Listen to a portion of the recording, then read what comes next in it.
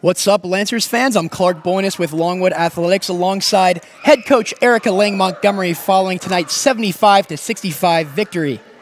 And what a night it was, Coach. First off, Ann Hamilton-Leroy and Adriana Shipp-Davis, both huge nights, 21 points and 26 points respectively. That's the most by a pair of Longwood teammates this season. First 20-plus point scorers. What can you say about the impact that those two had on the game tonight?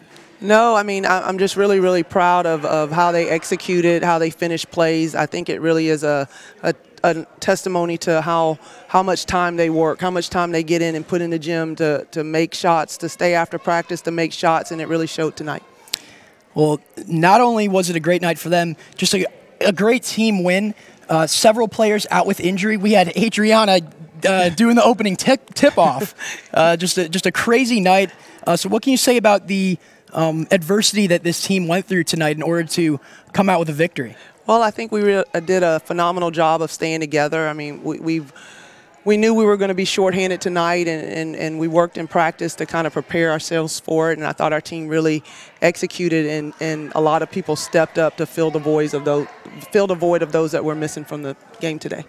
So that's our second home win and as many home games. And we have another game this Saturday traveling to USC upstate.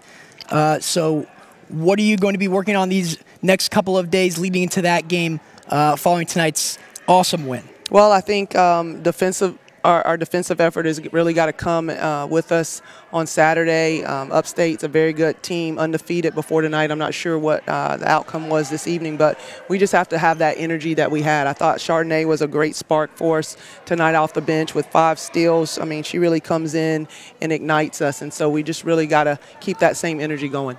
Absolutely. Well, again, congratulations on the big win, and we will see everybody next time. Thanks for watching. Go Wood. Let's go.